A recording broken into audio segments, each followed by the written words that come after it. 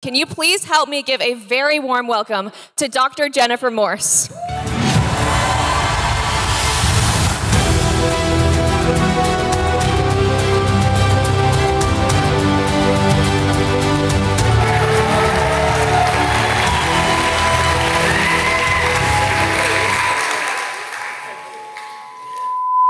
Oh, mercy. That thing's demonic. The Ruth Institute is an international interfaith coalition to defend the family and build a civilization of love, as you just heard. Now, what I'm going to talk with you about today, my overall theme is to talk to you about what I call the sexual constitution. That is the rules of the game by which everybody's supposed to have sex and reproduce, okay? So we can understand something that we could call the Christian sexual constitution. That is, in a Christian society, there's a certain set of rules about who's supposed to have sex, who's supposed to have babies, what you're supposed to do, how you're supposed to treat your spouse, and so on, right? That Christian sexual constitution has pretty much been obliterated. We no longer live under those rules anymore. We now live under what we could call the sexual revolutionary sexual constitution. So here's the thing, y'all. Here's the thing. We have lost this piecemeal. We have lost the elements of the Christian civilization piecemeal. We've been nickeled and dimed to death. I don't know how we're going to get it back, but we probably won't get it back piecemeal. I don't know how this is going to happen, right? But I know it won't happen unless we have a clear idea of where we're going and what we're trying to get, okay? So the two parts of my presentation, first of all, I'm going to spend some time explaining what the sexual revolution is, what that sexual revolutionary constitution looks like. And then towards the end, in the last 5 minutes or so, I'm going to give you a summary statement of the Christian sexual constitution. So you have it real clear in your mind what it is we're aiming for. So first part, understanding the sexual revolution. Okay? So now if you ask yourself, what is happening in our culture? Doesn't that feel like sometimes you're being bombarded from all sides? You know, whether it's gay marriage, whether it's drag queen story hour, whether it's transgenderism, it's like it's spamming us all over the place. And so it appears to be just kind of one thing after another randomly. But in point of fact, it's all one thing. It's all one giant thing. It's the sexual revolution. And I call this tree the rotten fruit of the sexual revolution. All those images, all those little blobs on the screen before are now on this tree, okay? And you can see they're all there: cohabitation, abortion, medical complications from contraception and abortion, all these things that seem unrelated, they're all the fruit of this one tree, the sexual revolution. This tree, in my telling of it, has three major branches: what I call the contraceptive ideology, the divorce ideology, and the gender ideology, which I'm going to go through for you. The three big ideas of the sexual revolution are those three ideologies, and they can be summarized this way. The sexual revolution holds that a good and decent society should do everything possible to separate sex from babies. Y'all recognize that, don't you? Right? That is the contraceptive ideology. You can have all the sex you want without ever having a baby, unless you happen to have quirky lifestyle preferences, and then maybe you can have one, maybe two, but don't do anything crazy, right? That's the contraceptive ideology. The second ideology, or branch of the sexual revolution, if you like, is that a good and decent society should do everything possible to separate both sex and babies from marriage. So you don't have to be married to have sex. You don't have to be married to have a baby. You don't have to have sex when you're married. You don't have to have babies when you're married. It's all separate, okay? We call this the divorce ideology, okay? And it refers to anything that separates children from their parents, okay? And then the third idea is that a good and decent society should believe, should teach, preach that the sex of the body is insignificant. And therefore, we can overwrite the sex of the body if we want to, and under some circumstances, we positively should overwrite the sex of the body. That is what I refer to as the gender ideology. Now, at the root of this tree is one fundamental idea, which is also a tacit promise, Okay, so here's the tree. Here's the whole tree with the 3 branches, okay? At the base of all of them is one idea. You can do anything you want sexually, and nothing bad will happen. Nothing bad will happen to you. Nothing bad will happen to people around you. You can do anything you want. Nothing bad will happen. This is one of the crucial ideas of this presentation, because if you see that this is what you're dealing with, you'll realize this is implicitly a promise and also has a whole theory behind it, okay? It has a whole statement of what the real world really is behind this idea. This promise makes the sexual revolution intrinsically seductive. Why? Because everybody wants to believe it. Everyone wants to believe that you can do anything you want. You got a sexual urge, you can scratch that itch and nothing bad's going to happen, okay? Everyone wants to believe it. If you do not deliberately and intentionally resist the sexual revolution, you will be swept away by it. And if you look around our society, you'll see churches, schools, religious bodies, whole denominations kind of going with the flow. And when you go with the flow, you're going to end up in the sexual revolution. You're going to be swept away by it. So you have to have it in your mind that you must resist it actively and intentionally. Okay? So that's one of the important points about this promise. The other point is that whenever you're debating somebody about any of the issues on the screen, any of the issues we're going to be talking about, over the course of this day, this is what you're asking them to give up. You're asking them to give up the promise that they can do whatever they want and nothing bad will happen. Okay? So that's why they're hanging on to it. So if you have that in your mind, I think it will help you. Right? Because honestly, have you ever heard anybody just blurt this out like this? You can do anything you want, I'll be fine. No, they don't ever blurt it out because it'd be obvious it's stupid, right? But if you press them, this is where they always end up. The other thing I'm just going to briefly mention is that there is a tacit theory behind this of what it means to be a human being, what will make people happy, right? And what is the purpose of the state? Why do we have a government in the first place, okay?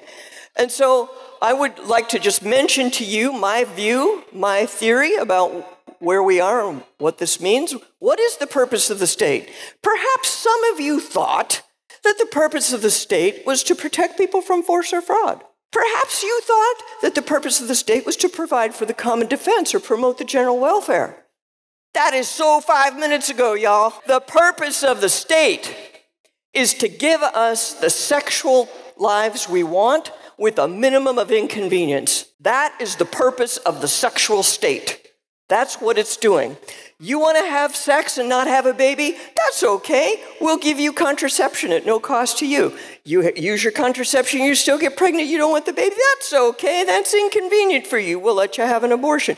Those obligations you have to your spouse and children, that's inconvenient. We'll give you a no-fault divorce and nothing bad will happen. You're in a relationship with a person of your same sex and you want to have a baby? That's really inconvenient. But don't worry.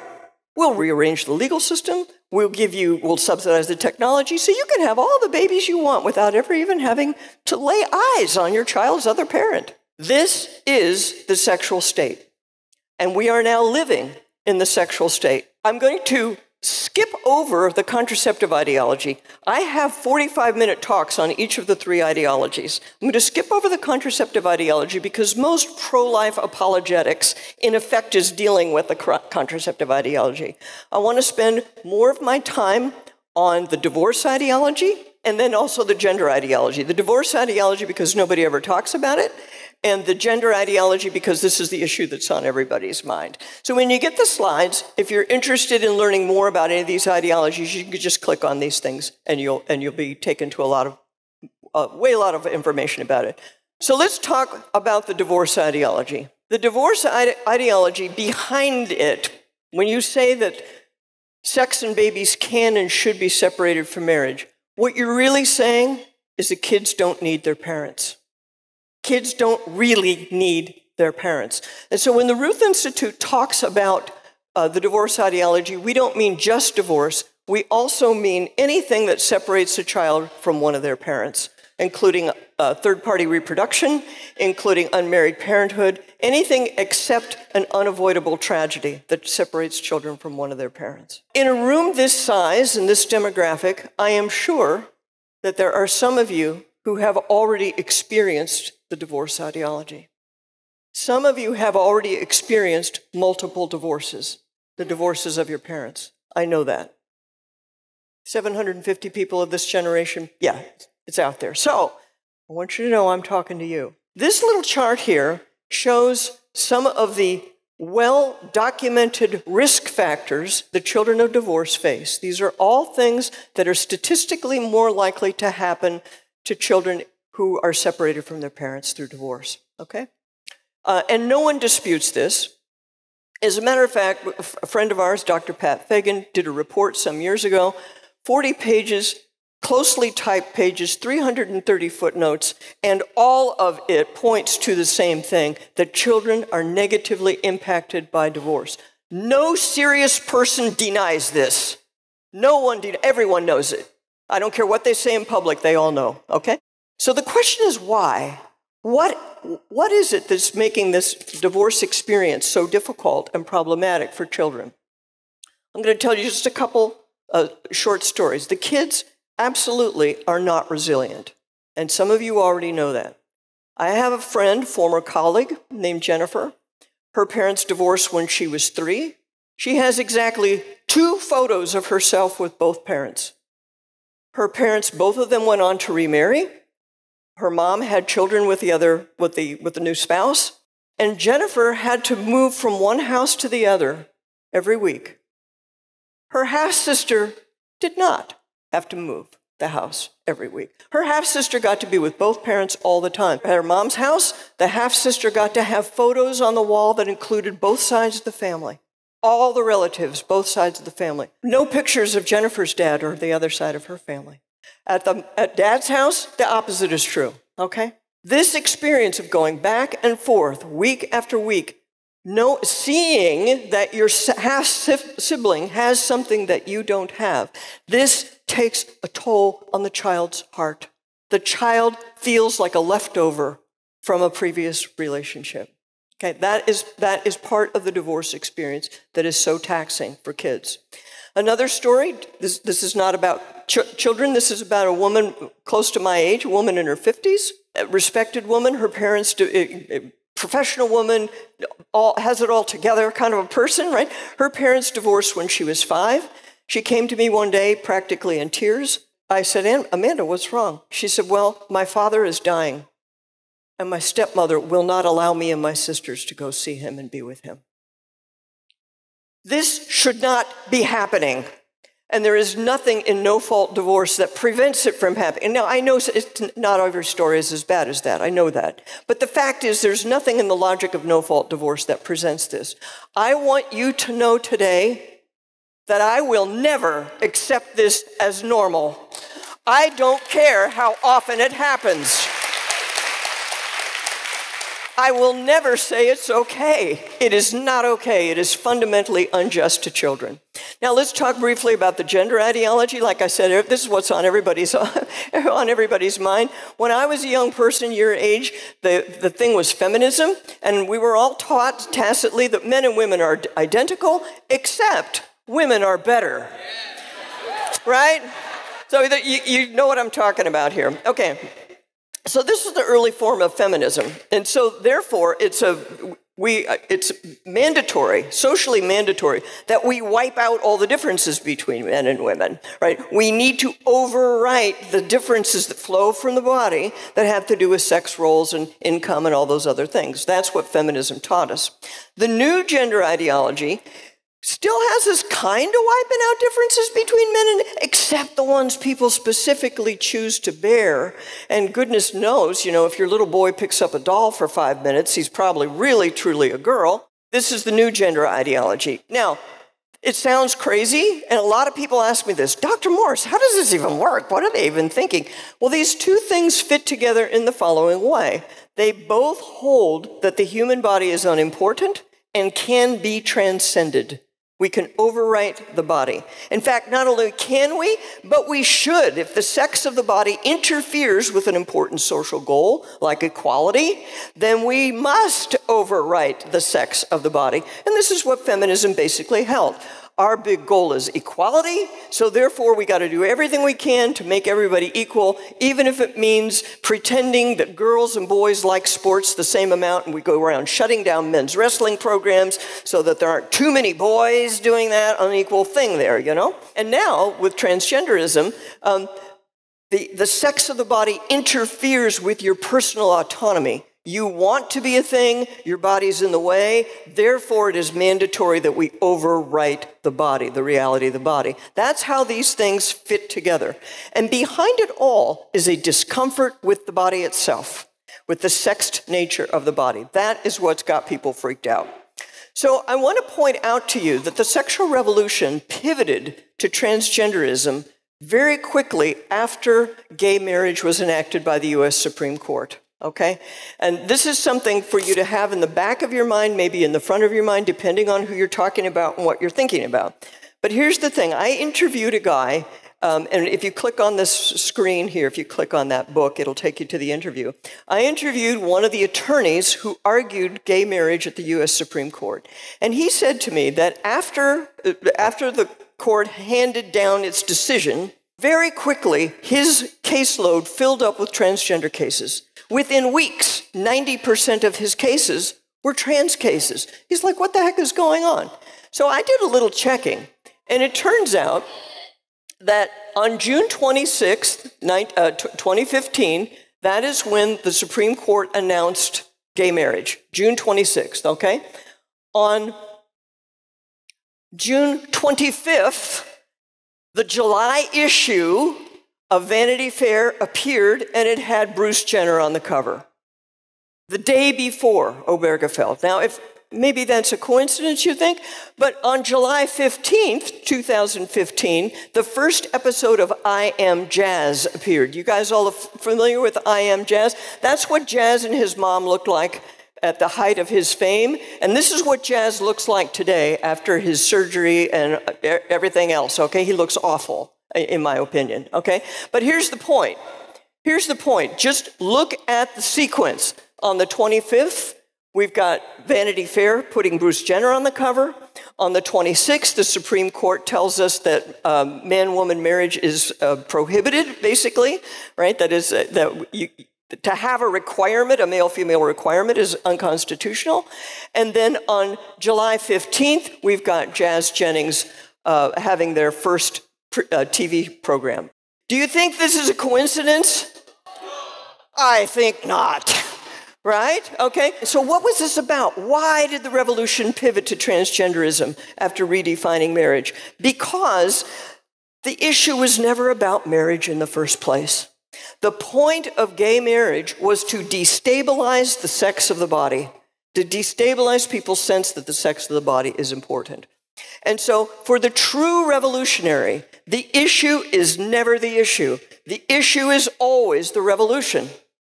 Always. And the revolution is always about power. That is always the purpose of every revolution. And so it is with this one. Now, here's the problem with the sexual revolution. We got these three things we're trying to do. Separate sex from babies. Newsflash, sex makes babies. Okay, we got a little evidence here in front of us, right? Right? Separate sex and babies from marriage. Guess what?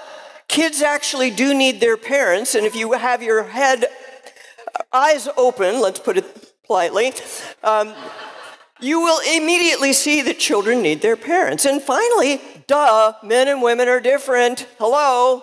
Okay, if you build your society around this, you will receive evidence of this on a daily basis. Your views will be affirmed. But with the sexual revolution, all of these things are false. Therefore, it is irrational, it is impossible, it cannot be done, and therefore, you need tons and tons of propaganda and power to make it work. And this is why you're being flooded with propaganda all the time, okay? This is why it's happening to you. The sexual revolution is a totalitarian ideology that no one should have anything to do with, okay? Now, The Christian sexual constitution asks this question: what is owed to children? At the Ruth Institute, we start from the premise that every person is entitled to know the identity of their parents, and that every person is entitled to a relationship with both of those parents unless some unavoidable tragedy takes place, okay? So now if you start with that idea and ask yourself, well, how can we make a plan to make this happen for a lifetime? Well, we need a lifetime cooperation plan, and Christianity provided that with a series of prohibitions that we're so famous for and that everybody loves to hate. You shall not have sex before or outside of marriage. You shall not divorce without cause. You shall not have sperm and egg donation. And you shall not engage in petty criticism of your spouse, which was always part of the package. Right? Right? Okay. So if we put it in positive terms, get married before having sex. Only have sex with your spouse. I know this is so radical. Stay married unless somebody does something really awful. Be nice to your spouse. And finally, be satisfied with the children God gives you. Be satisfied.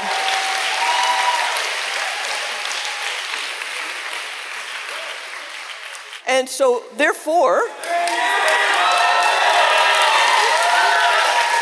that's where you end up.